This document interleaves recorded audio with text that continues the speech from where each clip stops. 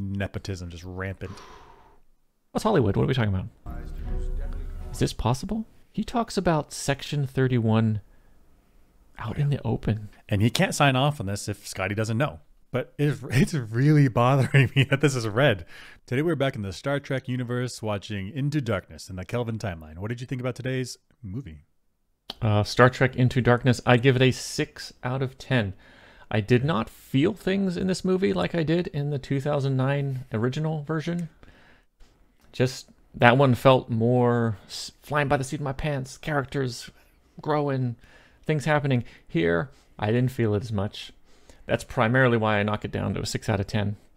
There's some other problems, like Khan felt overpowered. A lot of the plot points felt kind of contrived.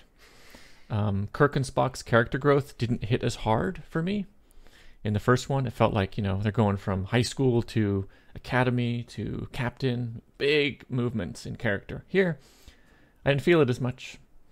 The fact that the USS Vengeance took out a whole city, felt understated. That's kind of huge.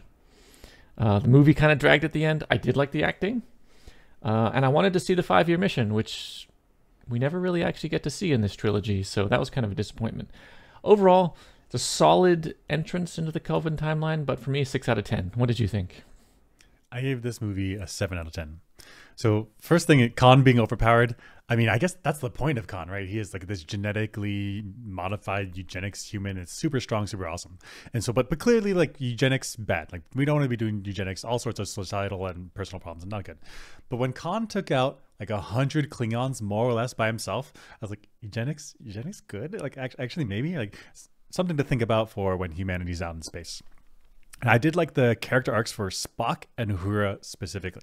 You really see how like they both have where they start, they have problems, and they overcome the problems. Really good character arcs for those two specifically.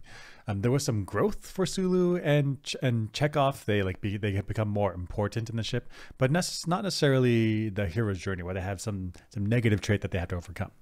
That being said, I really did like the relationship between Spock and Kirk. They're clearly set up from the beginning of Kirk is flying by the seat of his pants and Spock follows the rules. And then by the end, they figure out, oh, we need to work together. Actually, our friendship is what's really important. Super good. Super good. I like that plot point. But Kirk by himself, I'm not really sure that he had a character arc. He's flying by the seat of his pants, making decisions that are haphazard. And by the end, I don't think any of that bites him in the butt. I think it actually is proven that's just what he should do more of.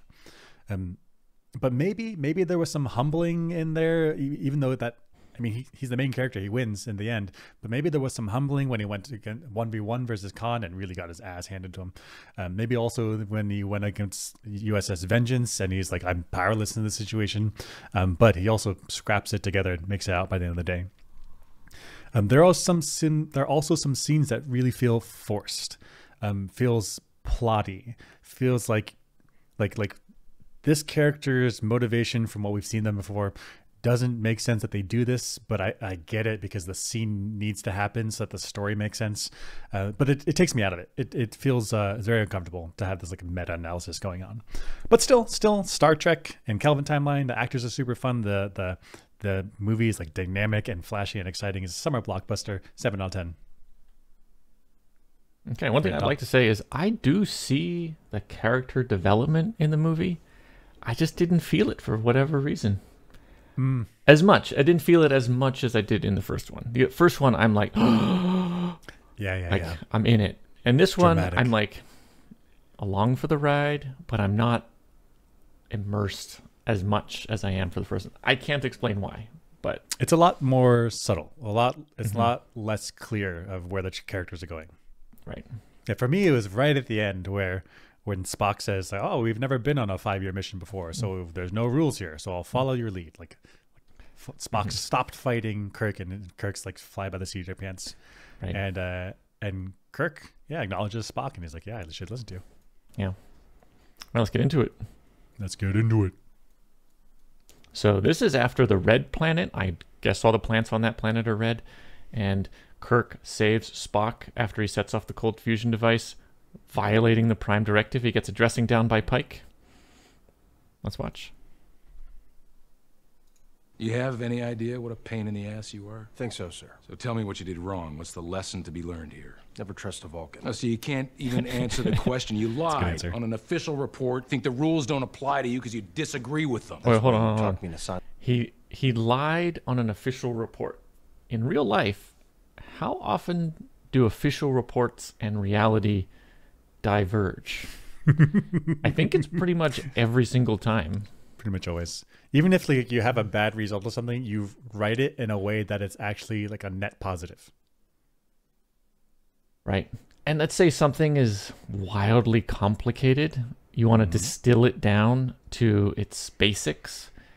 You could call that lying, or you could call that succinctness, but I mean, if you don't make it succinct, you make it overly flowery and descriptive, then it's like people are like, why are you writing this flowery stuff? Just get me the information. right. Are you trying to like lie to me through obscuring what really happened? Cut to the chase. But then if you cut to the chase, you're missing details. I think they have to diverge a lot. And is Pike saying that Kirk is directly lying? I guess. He like, if I remember, Pike, Kirk admits a lot of stuff. He like fully just doesn't acknowledge it. Right. So the accusation is almost always true, but he's saying you're lying in like a very direct way. In an egregious way, in a too much way. Yeah. So really just Kirk is not calibrated to lie the appropriate amount.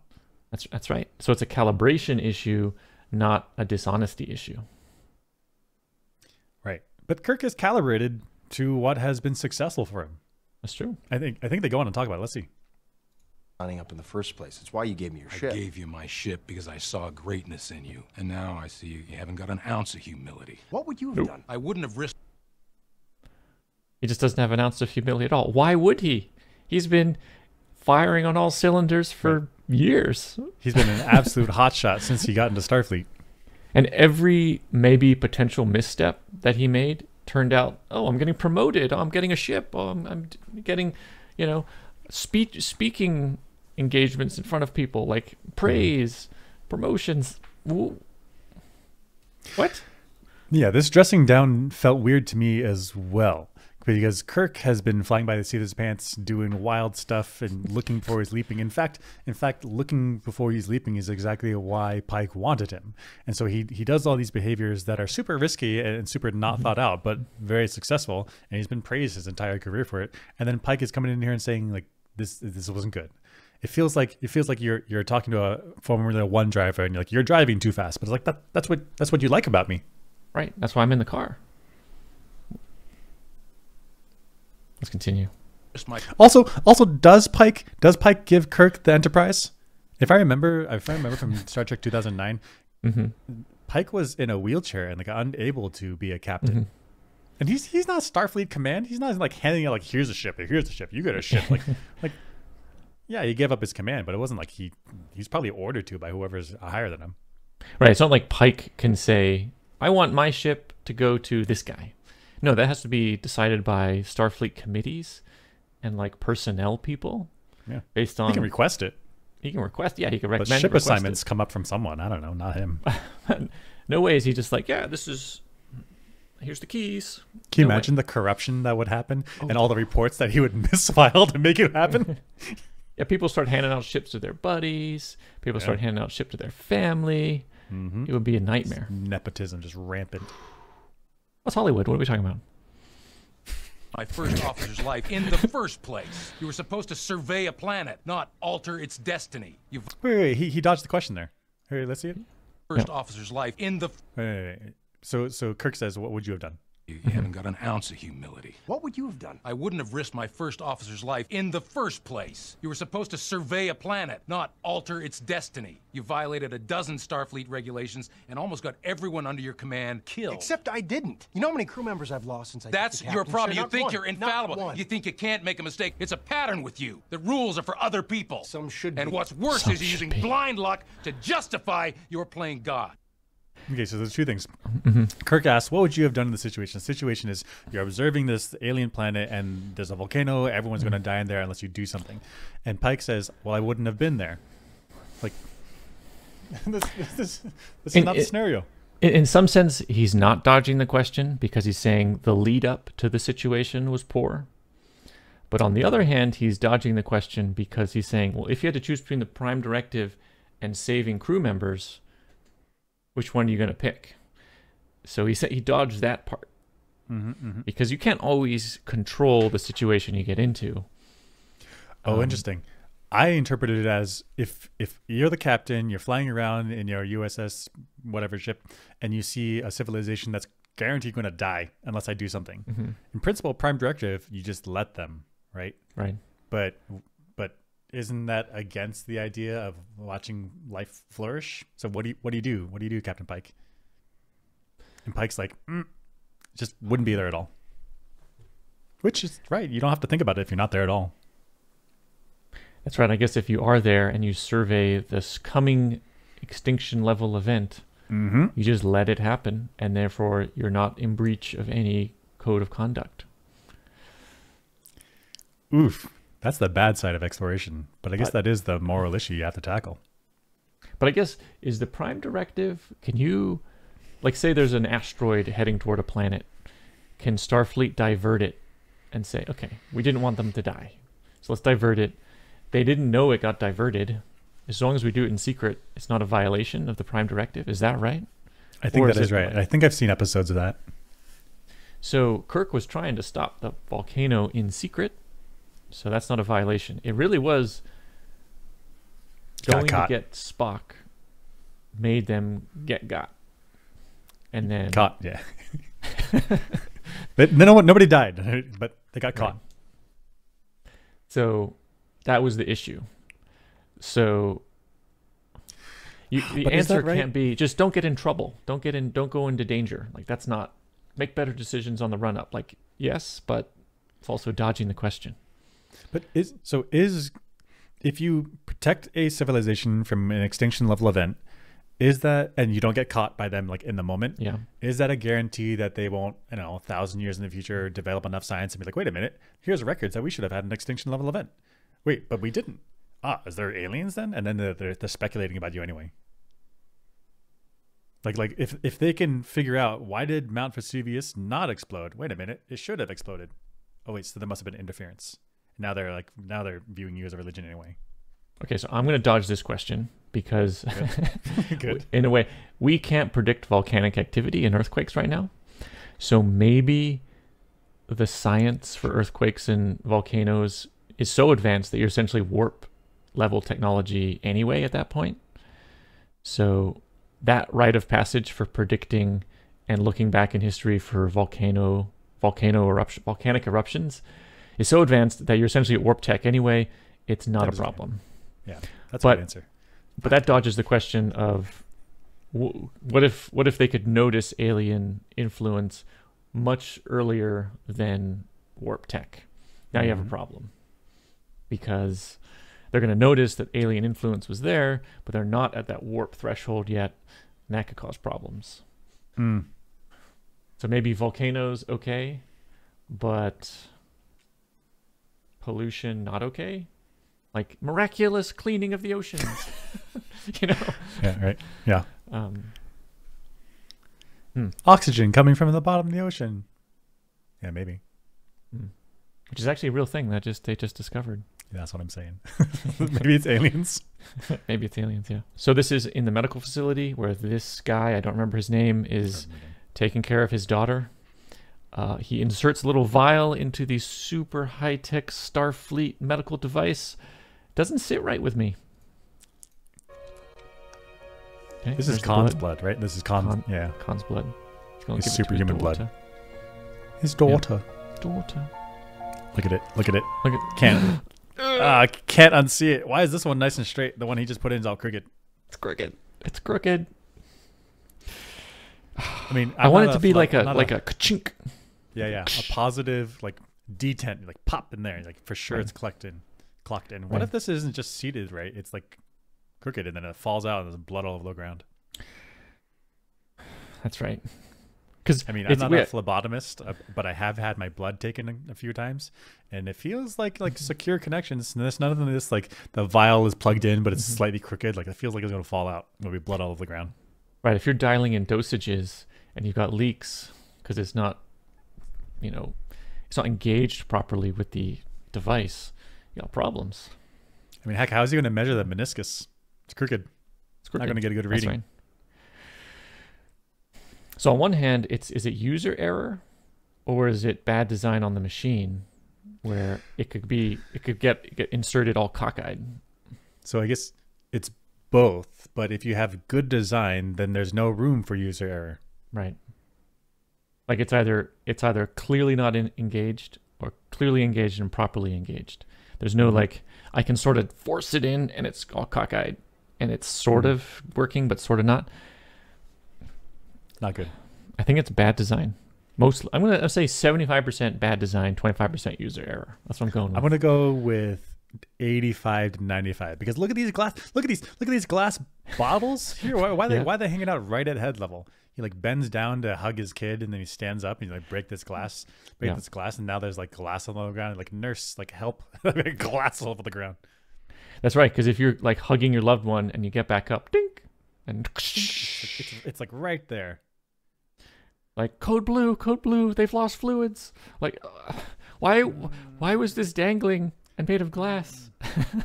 I mean, it's good. Like reuse, recycle, reuse. I said reuse twice, but yeah, make this out of plastic. Or if it has to be glass for this shape is somehow critical, protect it. Put it away. Put it at a not head level. Yeah, put it in a cabinet back here. Right. So that so you need a secondary container so that you knock into the container without knocking into the glass. So I'm now bumping it up to 95%. All kinds of bad design all over the place. Let's see what else. Is Starfleet okay? Is Starfleet okay? Yeah, this is Starfleet okay. Yeah, this I feel like if there's if there were market forces, this engineering problem would be fixed. Maybe. Yeah, crooked, weird. So crooked. Can't unsee. Yeah, so after the attack at this thing, after this guy sets off a bomb, then Kirk is called into Starfleet, and there are guards there, and so they're on high alert. But my thought is maybe they should be like this all the time. I mean, just a few guys, a couple of rifles, situationally, like strategically around. So my thought was Starfleet is about exploration, it's about science, but we don't know what other alien species temperaments will be like. We don't know if, for example, when we encountered the changeling, in Star Trek, when they encountered changelings, then changelings sent spies to sabotage from the inside. Like you don't know what alien threats may be out there.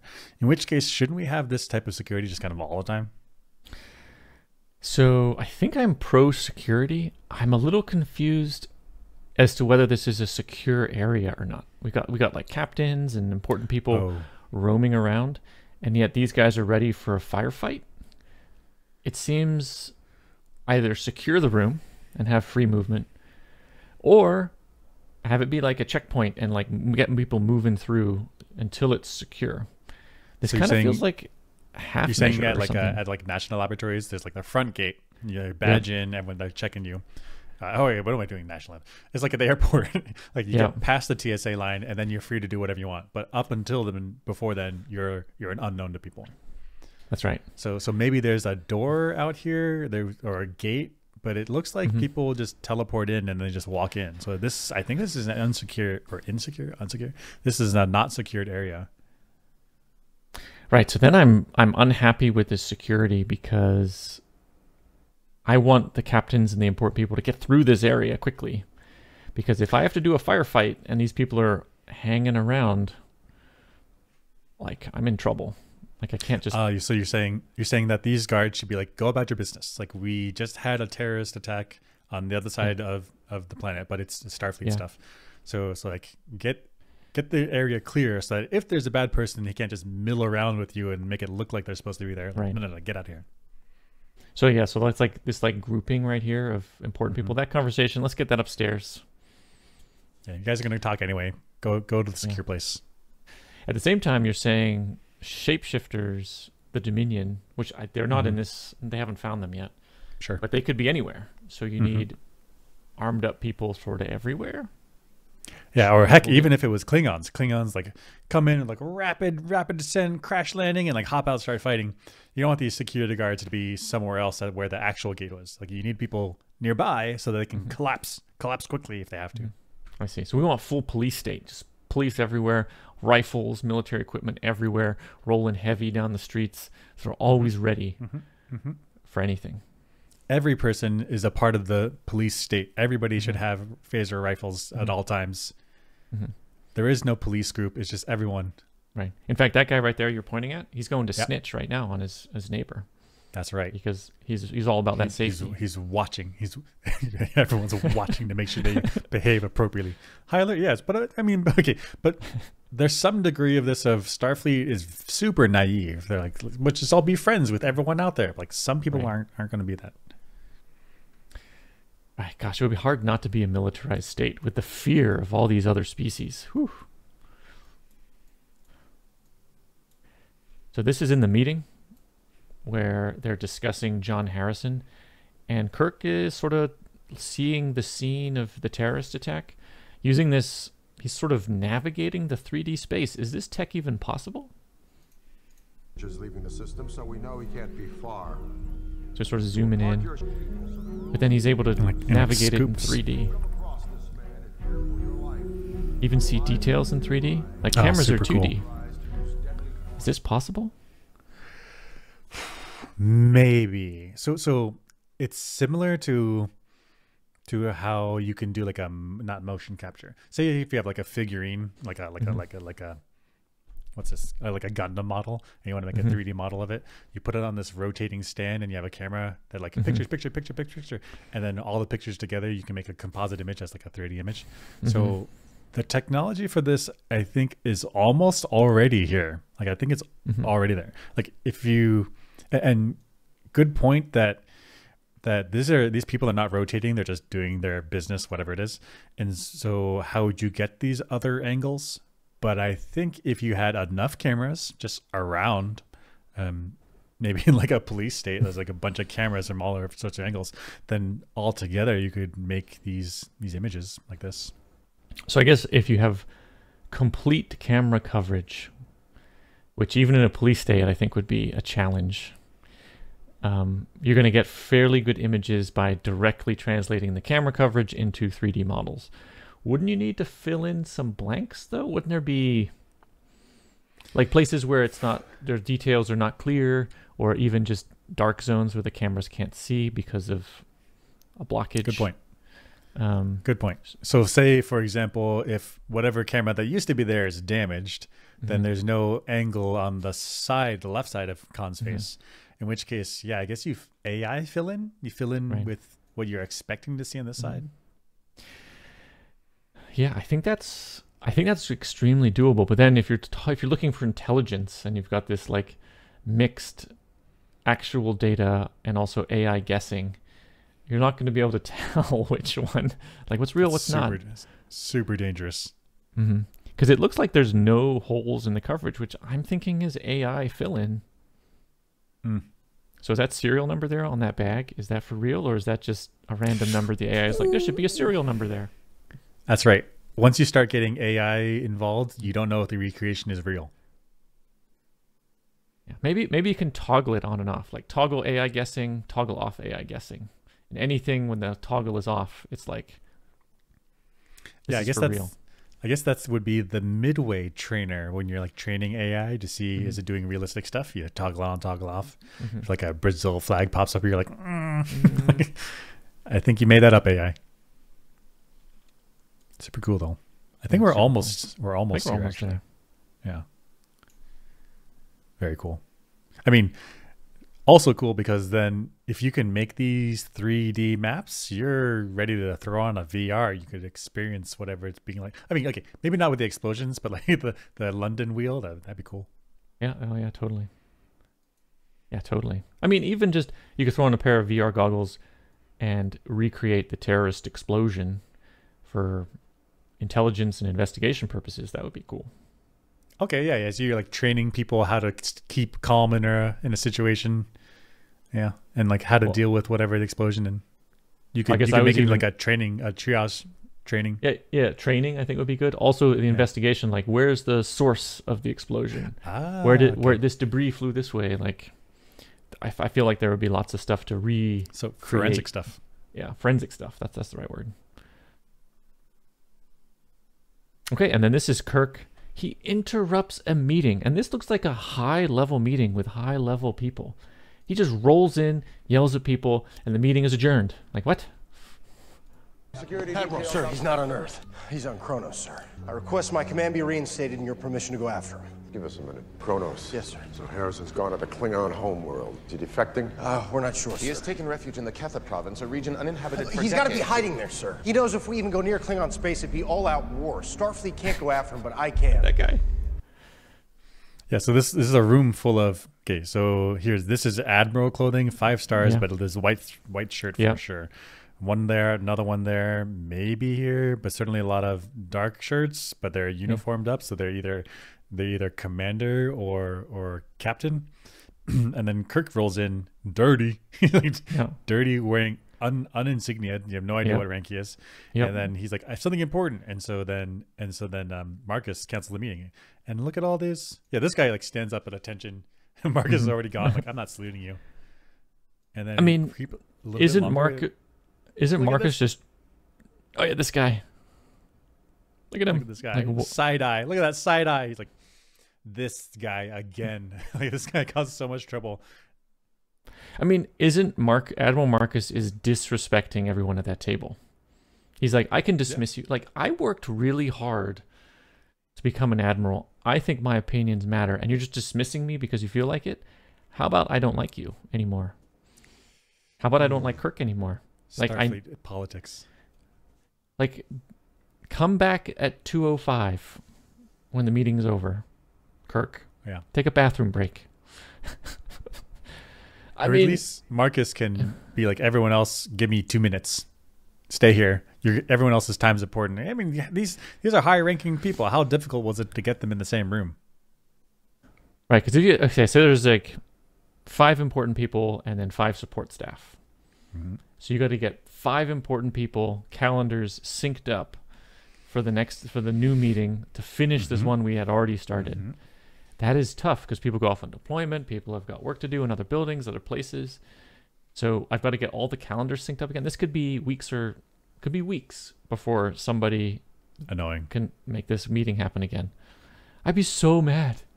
I will say maybe these high-ranking people know about the Section 31 stuff. And so when Kirk and Spock roll in with no insignia, they're like ooh, like black ops stuff. Like I don't want to be here. I don't want to be here. Like you come in, like I'm gone. So all you gotta do is roll around in like your black gym wear, and people are like, "Yep, Section 31. Yep. Oh my god, Section 31."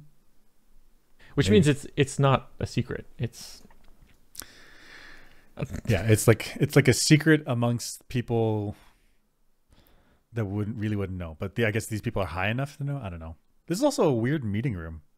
It is a very weird meeting room. It looks like open air and then a stairwell, like a big ramp. That means whoever's downstairs, whoever's upstairs can hear this conversation. Super weird. And so up and down, the sound is traveling. Also, there's windows, so somebody with a telescope or something could look into the meeting through the windows, and a person who knows things could surmise a lot about the meeting just from looking through the windows. This is a very insecure space. Yeah. So is Starfleet okay that like going out into space was so easy and prosperous, and that they didn't think about the bad things could happen? Now they're trying to play catch up. Yeah, trying to play catch up, and they're just really naive about a lot of things. Which is okay. I mean, that's kind of that's a reasonable stage for human exploration to go through. It's just we're seeing it. Yeah. And I think the next one is Admiral Marcus. He talks about Section 31 out in the open, just way out in the open. It's crazy. London was not an archive. It was a top-secret branch of Starfleet designated Section 31. Section 31 is supposed to be super secret. It's Black Ops. It's like it's the antithesis. It's anti-thema to this peace and exploration. It's like, no, we do dark stuff. It's supposed to be super secret. But here, Admiral Marcus is talking about it in that cavernous room. And the weird thing is, as far as I understand, in Deep Space Nine, Section 31 was created to take care of the few getting your hands dirty things that the Federation needed to do so that Starfleet and the government could have its hands clean. So I don't think Starfleet or the government is even supposed to know. It's completely outside of the hierarchy of Starfleet. Right. That was my understanding as well. That way Starfleet would have complete plausible deniability. Like, we don't have that organization. It's Section 31 runs in secret, completely secret. Like, not supposed to know about this. And they do like a few like key like sabotage things here and there, to ensure that Starfleet can stay on top of its idealistic game. If you do too many actions, people start connecting the dots. So it needs to be really subtle and really infrequent. Right. And so the fact that Admiral Marcus, who's in Starfleet, knows about Section 31 and is mentioning out in the open means Kelvin timeline Section 31 is toast. Like, it cannot do what it's supposed to do. So that's a good point, because it's Kelvin timeline. And Kelvin timeline, humanity's experienced a lot of threat, like almost completely destroyed. So maybe Section 31 ramps up and they're like, we're here, we're going to do some bad stuff. And then Section 32 is the one that's really secret. It's just layers of sections. 31.4, like that type of thing. Oh, like, didn't think it would be a not point. even an integer, right? Yeah, right. Section pi, like, didn't see that one coming. Actually, that's a decent way to hide it. Yeah, except if they like type in their name and it's like a non-repeating number, it just overflows every entry box. Yeah. How many decimal points are in your name for your section? I got up to 5 decimal points. I've been trying to log in, but I can never finish.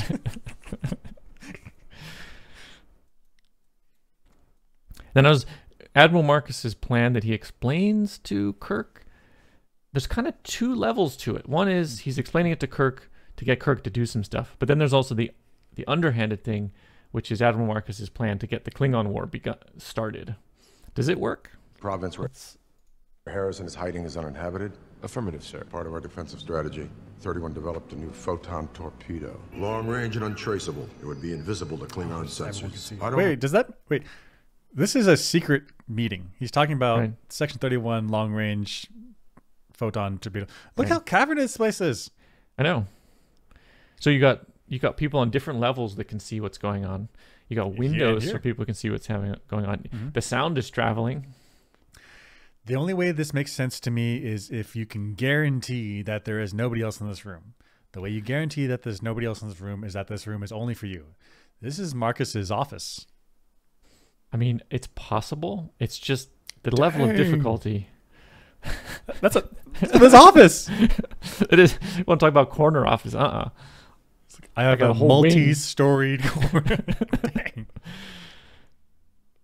Gosh. Okay, yeah, but back to his plan. Let's listen to what he says. The Klingon sensors. I don't want you hurt, but I want to take him out. You park on the edge of the neutral zone. You lock on to Harrison's position. You fire, you kill him, and you haul ass. So as far as I understand, Kirk is all emotioned up right now, and he wants to go kill Harrison because Harrison killed Pike. Pike, his mentor, his father figure. So Kirk doesn't care. He'll just blow up anything to kill Harrison because he's got like rage on his mind. Vengeance, yeah. So he's being kind of dumb and naive. Marcus is exploiting that so that Kirk will fire photon torpedoes at the Klingons, starting the war. Evil and clever, yeah. He is relying a lot on Kirk's boneheadedness in this situation. There are complications. Like, it's uninhabited, this section of Kronos. Like, can we get a confirm on that? Do you know that? It's not only is Marcus's statement to Kirk that it's uninhabited. It's this portion of Kronos will be uninhabited by the time you get there. Like you don't know if someone's going out for like a hike or whatever. Like you don't know that. Right. And when we actually get there later in the movie, there's like a city. There's like infrastructure. It's And like all three kind of falling warbirds apart. ready to rock. Yeah. And there could be homeless people. There could be vagrants. That's right. There could be all kinds of people. So I don't know how they confirm that. Also, Admiral Marcus says that the torpedoes are undetectable. Like, what? How do they? 100%? Do you have a Klingon? Do you have current cutting edge Klingon technology that will know that you could then use to measure to see if these are undetectable? I don't think so. I think that So they probably have some intelligence about Klingon sensors, but to have this like you're so Certainty. sure about it, you're sure the certainty. It seems too much. Kirk is blowing through these problems left and right. There's probably more. Gosh, heck. I mean, but Spock is also there. Spock is supposed to be super analytical, and he should be dealing with these probabilities, saying this portion of Kronos is 95% like empty. This is also blowing past Spock. That's right. He should have brought this up in the moment right now. Like, we shouldn't Maybe be doing that's this. how Marcus got to be admiral. He's very convincing. He's just a people person going to the top. Yeah. Knows how to charm, knows the strategy, knows how to pull people's emotional levers. And since he can recognize that a Vulcan is emotionally compromised, even though outwardly, Stones. so he's manipulating two people in the moment to get his plan done. Marcus, goddamn. That's Starfleet potential right there. That's Starfleet talent. That's right. But what did you want to say about the ostensible mission versus the covert mission? So, okay, yeah. So Admiral Marcus is telling Kirk the mission is to go kill John Harrison, who ends up being Khan. Correct. That's the ostensible mission. And then the underhanded mission is Marcus wants to disable Kirk's ship on the border of Klingon space and get caught firing torpedoes at the Klingons, which starts the war. I think that's the underhanded That's exactly mission. right. So he's manipulating Kirk and Spock into doing this, so they start a war. And then Marcus has the dreadnought ships being manufactured to take on the Klingons. Right there, actually, I think. Right This there, the is it. super secret right there. Yeah. It's got a model, yeah. Yeah. Gosh, it's right there. Gosh. Okay, but good strategy, right? Marcus pulls it off. He almost, except for a misjudgment in Kirk's character, he almost pulled it off. Almost pulls it off, yeah. Kirk eventually does second guess himself, but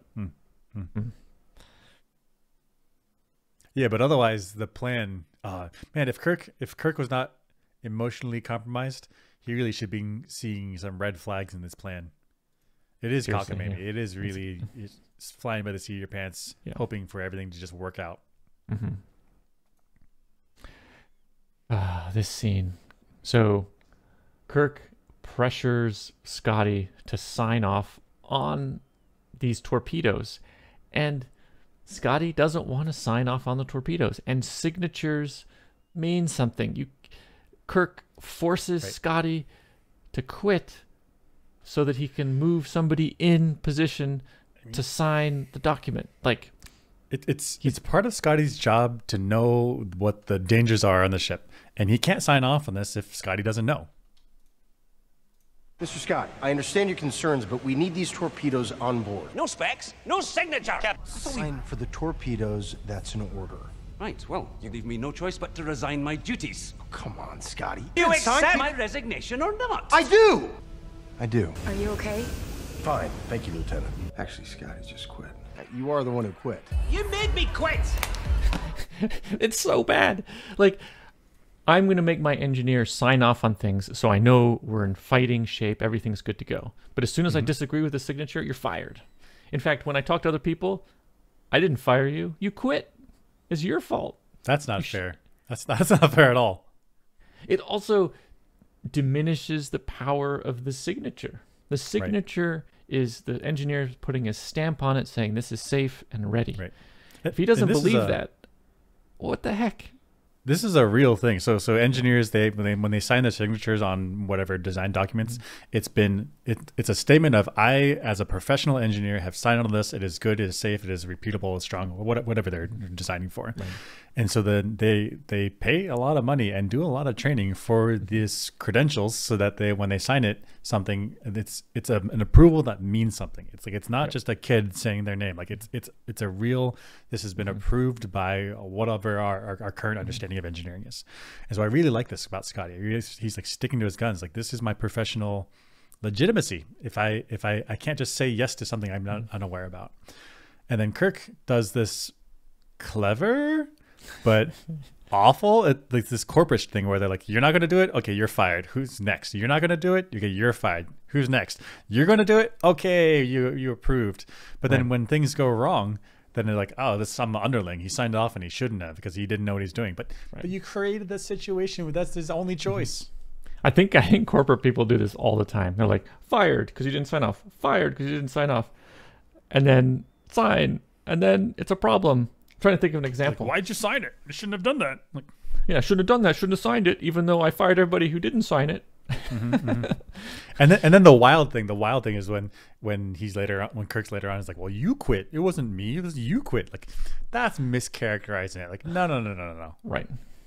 If I'm a doctor and I refuse to do a surgery for safety reasons because I made the call, and they're like, you're fired. You're fired. You're out of here. Next doctor up. I also refuse to do the surgery. You're fired. The next doctor comes up. Sure, I'll do it. I'll get paid. Right. And then when something goes wrong, the family sues the hospital. You're like, but the family they kept firing doctors until they got a yes person. I mean, it's like, it's you. Let's think about the logical progression. It's, you select for personalities that are willing to do things that are unsafe. Mm-hmm. Like if you have a helicopter pilot and it's like, I don't feel comfortable flying in this weather. It's against FAA regulations. You're not supposed to fly it. Well, then you're fired. You're like, well, then you get the next one. It's like, no, you're fired. Like, well, I'm a celebrity. I want to fly. Then you eventually get down to the pilots that are like, I'll do it. Yeah, sure. I'll send it. Sure. So you're filtering. That's not a safe person. Right. That's not safe. You're either filtering for risk takers or pushovers. And those are not, in a lot of powerful positions where signatures mean something, you do not want those people, which means people who have power have to accept their signature or lack of signature. When they hear no, there's a professional reason for the no. Got to respect it. Got to respect it. So Kirk here is really, really out of line. Mm-hmm. Because not only does he order Scotty to do the signature, he then characterizes Scotty's resignation as him quitting, as if he's just a quitter. He's a quitter. Like, awful. It's awful. This is terrible on Kirk. Absolutely terrible. Gosh, it's like truck drivers. If so, they have incentives to get the deliveries on time, maybe even early. Mm-hmm. But so then you push the drivers to go faster and work in harsher conditions. But then when they're like, this is too harsh, I'm falling asleep at the wheel, I almost had an accident today, like, I can't do this. Then you're like, well, you quit. Like, but you put me in a situation where quitting is the only good option. The only option. You're like, well, he didn't want to drive his truck. He's lazy. Like, he didn't have the right stuff. Actually, we have regulations about how much time behind the wheel we have, how much brake we need to have, and all these different things. And you're asking me to violate it. And now you're characterizing it as quitting? This is totally unfair. Slander. Kirk. Okay, in this same sequence, Scotty is he's not happy that they're taking military weapons. Although I think in the Starfleet universe, in ours, every ship that goes out into space would also be a military vessel. It would always be combat ready somehow. Orders, Scotty. That's what scares me. This is clearly a military operation. Is that what we are now? I thought we were explorers. Sign for the torpedoes, that's an order. I mean, scientists and explorers, but the ship already has phasers and torpedoes. I get confused in Starfleet because it feels like there should be a military wing and an exploration wing. And if you're in the exploration wing, you get self-defense, but that's nothing really beyond that. Where the military wing is like, we're ready to fight. it's weird that the exploration wing is also the military wing, and yet they're not military, but they're like, please don't arm my ship, but please arm my ship. But I am confused. Right? Right. So my understanding of Starfleet or Starfleet is there are fully science vessels that are like we have no weapons, and then there's the exploratory science, and then also first contact vessels that have phasers and photon torpedoes and such. Yeah, I don't understand what Scotty's objection is. So I guess let's imagine we're an explorer in an unknown land, and we have a single pistol for self-defense. Maybe some body armor. Okay. Maybe some body armor. Okay. So I feel okay, like I'm there to exploration for peace. I need to be able to defend myself, so I'll carry a pistol, maybe put on some body armor. But maybe in 10 years, the new explorers are rolling heavy. AMRAP, rocket launchers. Like, yeah, that's right. Okay, when did we transition from peaceful exploration with some self-defense to like rolling heavy, burning the forest down? But isn't that really a question of what your enemy combatants are like? Because if you go in there with a pistol and like a body armor, and everyone else has pistols and body armor, then yeah, you're peer groups, right? But if everyone has like baseball bats, and it's like, yeah, you're kind of going heavy in there, right? But if everyone else has RPGs, then maybe I need RPGs too. Yeah, but then I guess you're transitioning away from exploration at that point. At some point, there's a transition where somebody's going to be like, we're not exploring anymore. We're a military invading. But that's the thing about space exploration is you don't know what you're going to encounter. And because you don't know what you're going to encounter, the Enterprise, as it is without the additional weaponry, might look like to an alien species like, oh, you're a military group. Well, for the things that we encounter, for the way we design our ships, this is actually self-defense. So I think, gosh, if you're sending out exploration ships to alien worlds, you want to give I would imagine you want to come across as an explorer, non-combatant. You can have some defense, but non-combatant, and that's a good message to send instead of rolling heavy. Now, there could be some miscommunication, like you said, but having an exploration ship, I think, is the best move. So if you start equipping exploration ships with heavy weapons, we're no longer doing the... Right. So the question is, what classifies as heavy? And I think that's just relative to whatever Scotty already has. And I think if you're, if you're encountering alien species and you're totally soft and defenseless, like you're like we have super strong shields, but you could probably push us into the ground. That's also maybe not so good. Like, depending on the culture you encounter. Like if you encounter the Klingons, they you need to show your weapons because that's what they respect. But if you go to Ferengi and you're like, we got all these big guns, like we don't care about that. What are you doing here?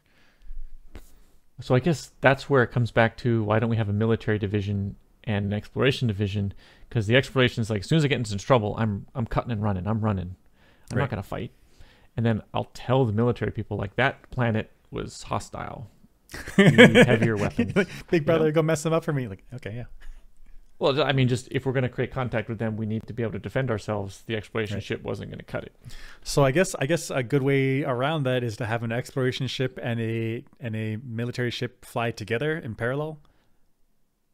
But then you just put it all on one ship. I would want to send out the exploration ship alone. And that way the first contact is not militaristic. And then if there's any problems, cut and run. Get out of there. It's more to like send in your diplomats with some self-defense, but that's it. Do you know what I'm saying? I know what you're saying, and I think honestly, the Sith do it right. What? You send right. So during the Empire, they would send these little like probes, little droids that like just go around, search the planet, come back, let us know what's up. So if Starfleet did this, because we're doing Star Trek right now. So if Starfleet did this, I would imagine, or what I would do is send out a bunch of autonomous droids or autonomous probes. Just go out everywhere, come back, let me know what's up. That might be step one, and then diplomacy is step two, which would be like the Enterprise. And then if you encounter the Klingons, then it's military. Call up the Defiant, which doesn't exist yet, but yes. But the idea of a combat specific ship. Right. Okay, I'm down with that. I like that. Mm-hmm. So this is after Scotty is forced to quit by Kirk. And then Kirk promotes Chekhov to head engineer. What? Imagine being one of Scotty's crew and being like, who the... Yeah, let's watch it. You've been shadowing Mr. Scott. You are familiar with the engineering systems of your ship. Affirmative, sir. Good. You're my new chief. Go put on the red shirt. So Chekhov is super smart. He's maybe 18 to 19 now. It's been a little bit of time. But he goes from bridge crew and like a fairly junior person to a head of engineering.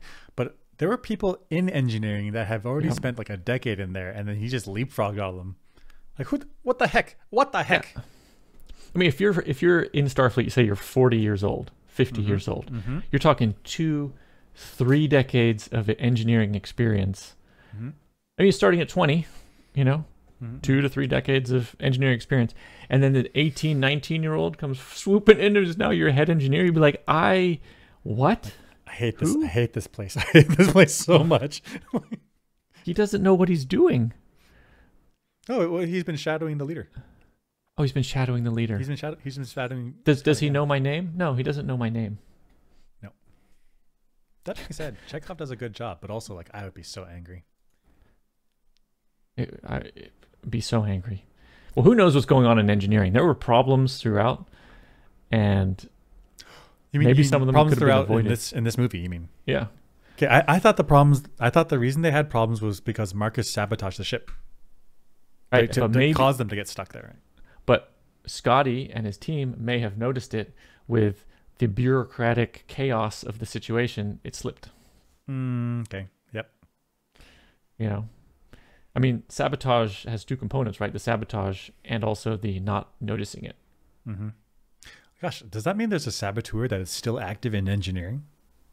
Oh, shoot. That does mean. Unless it was like maintenance and that person's now off the ship, it could mean that there's a saboteur on the ship. Possible. They never explored that. Never explored that. Like Kirk needs to think like, there could be a saboteur. We need to get a security detail on that. I think so. So this is cool space station design. Can we look at some of the elements here? Sure. This is. I think this is Space Dock 1. I think so. Because I see the ball and I see the spokes. Yep. Disc and spokes.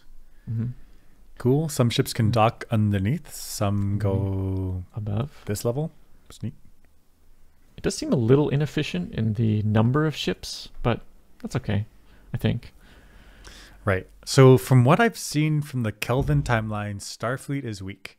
So they're not yet worried about density because they just don't have that many ships. Right. So they're like personnel and building ships is more important than like efficiency of design of the space station. They're just not pressed for space yet.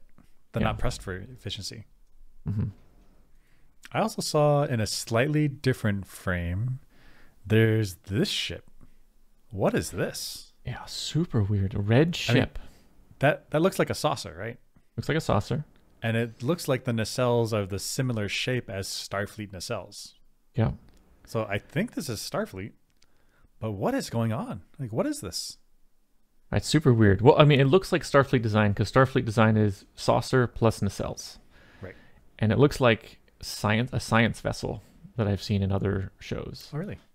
But red? It's the Enterprise has like pylons with the nacelles on top. Whereas the science vessels have like a saucer with the nacelles much closer. That's what I've seen. Yeah. So for example, Picard's the Constellation, if I remember, it was a saucer with two nacelles underneath. Yeah. As opposed to the Enterprise that has these pylons that come out here. Right. So but red? I mean it's just a color. Like whatever, it's just color, right? But Starfleet made one hot rod? What is this? Right.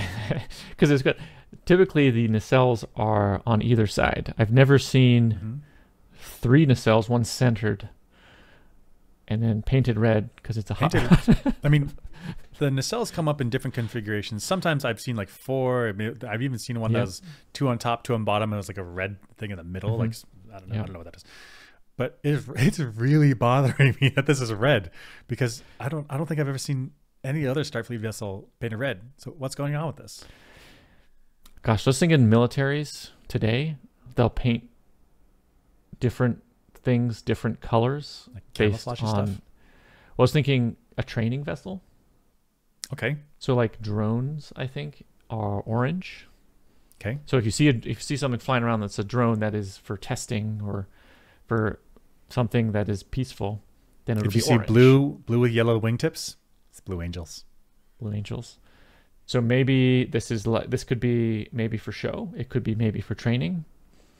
Okay. And so it's how about not that? actually for combat. And so the red is designating it's the hot rod. We do the flybys Yeah. for delegates and stuff. This is the Admiral's private starship for delegates. Yep. I mean, Yeah, maybe.